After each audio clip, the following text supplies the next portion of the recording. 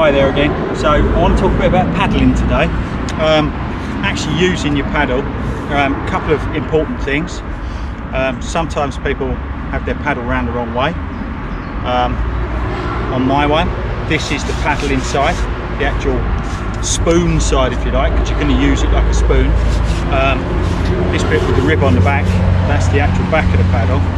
So you're going to be putting it in, pulling it back like that. I see a lot of paddles being used backwards.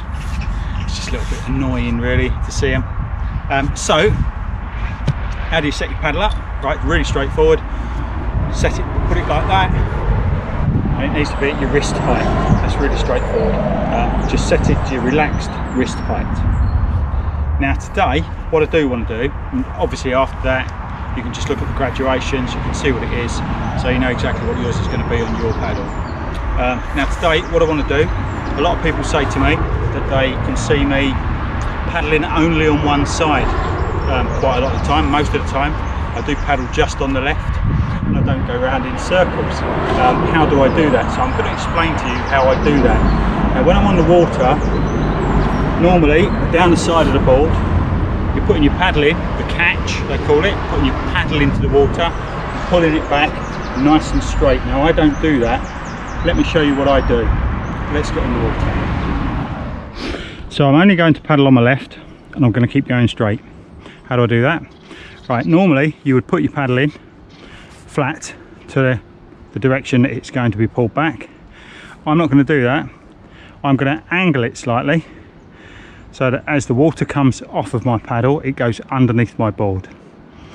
So normally you would put your paddle in, pull it back, pull it out, put it in, pull it back, pull it out.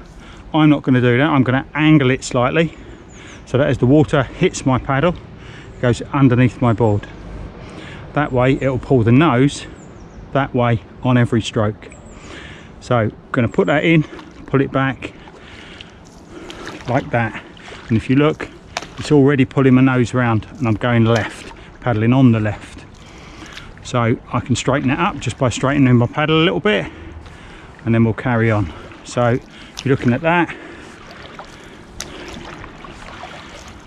I've angled my blade, and depending on the angle I put on my blade, I can either turn to the right by having no angle, or I can turn to the left by having lots of angle and pushing more water underneath the nose of my board. And that's it. So paddling on one side and keeping straight. I'm stacking my paddle. Sometimes I'm over stacking my paddle, so I'm almost trying to paddle underneath the board. And that's all you got to do. And if you just favour one side and that's what you want to do, you can do it. There's no real rules to these things. So there you go.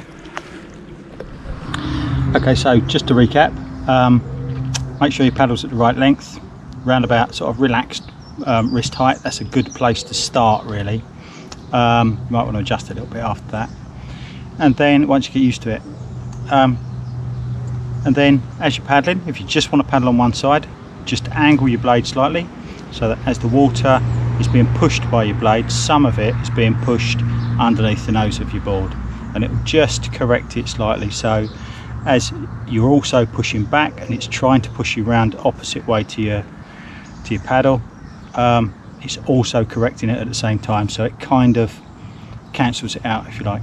Anyway, there you are. Happy paddling.